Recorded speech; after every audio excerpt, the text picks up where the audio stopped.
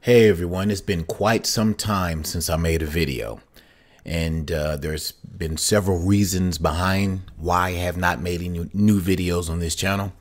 Been busy with the NWO Report World News website. Been doing a lot of work over there, but as you already know, there's a lot of craziness going on in the world, a lot of craziness going on in our personal lives. Definitely a lot of craziness going on here in the United States. So I want to share something with you that I've been doing every morning when I wake up. Before I go do anything, I go into my prayer closet and I put on the whole armor of God. And this prayer is powerful, and I want to share it with you, and it'll be in the description down below this video as well.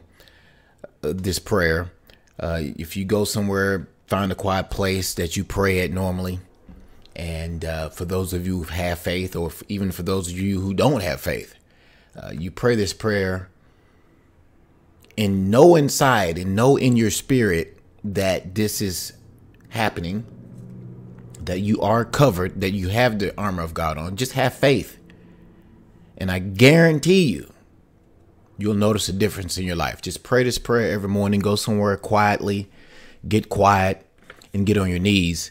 And then you begin this prayer, and the prayer goes like this. Dear Heavenly Father, I come boldly before you now because of the shed blood of Jesus that made a way for me. And in his name, I commit this day to you. Any sin in my life now I forsake and confess to you, Lord, in Jesus' name. And I now accept your complete forgiveness. It is the righteousness of you, Jesus, my Lord and Savior, that continually cleanses me from all sin.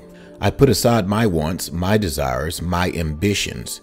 Ephesians 6:12 says, For we wrestle not against flesh and blood, but against principalities, against powers, against the rulers of the darkness of this world, against spiritual wickedness in high places. Thank you, Father, for providing a means by which I may stand.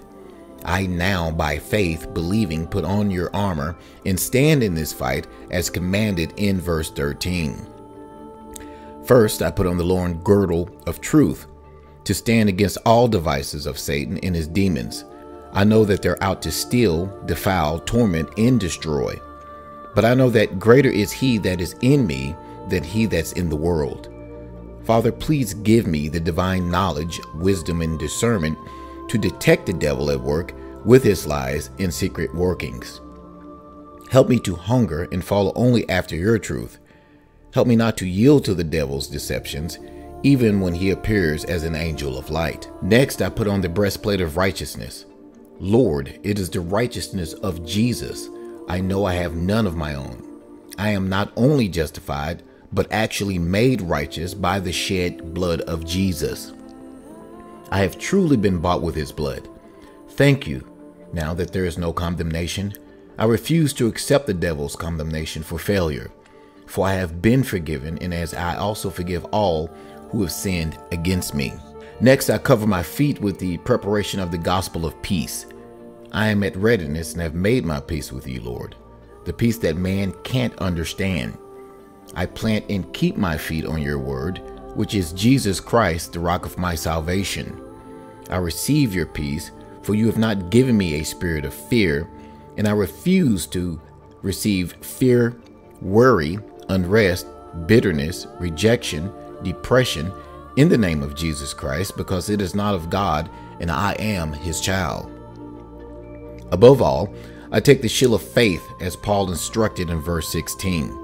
In using the faith that you have given me, I can and do quench all the fiery darts of the wicked that are hurled at me. In using my faith to stand, I know that you are pleased. By faith I was saved. By faith I walk. By faith I stand. By faith I am healed. And by faith I live. And when it's time for me to die, I will die standing in faith on your word. Now, Lord, I put on the helmet of salvation. My mind is covered by your salvation in the blood of Christ shed for me. I let your mind be my mind.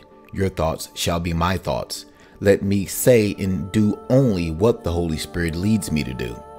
I cast down the evil thoughts of the wicked in the enemy and I watch for them and see them for the evil they are. I resist them as they come. I direct my thoughts to victory in Jesus, because the battle is yours, Father, and the victory is mine. Lastly, I take the sword of the Spirit, the Holy Bible. I believe the Word of God and continually confess it. It is a lamp to my feet and a light to my path. Father, help me to stand against satanic power with your word. In Jesus' name I pray. Amen. You take that prayer and you pray that prayer every morning before you do anything, or just take some sort of time in the day, in your day, to pray that prayer, put that armor on, and know that Father God has you under his wings. You, your family, all those you love, put them under there. Pray this prayer every day. Cover yourself. This is a wicked, wicked world we're staying in, and it's going to get worse, people. It's not going to get much better, but I can tell you this. We will be fine as long as we give all of our problems to Jesus and let him lead. Nothing can stand in our way. Much love, and you'll hear from me again soon. Thanks for watching.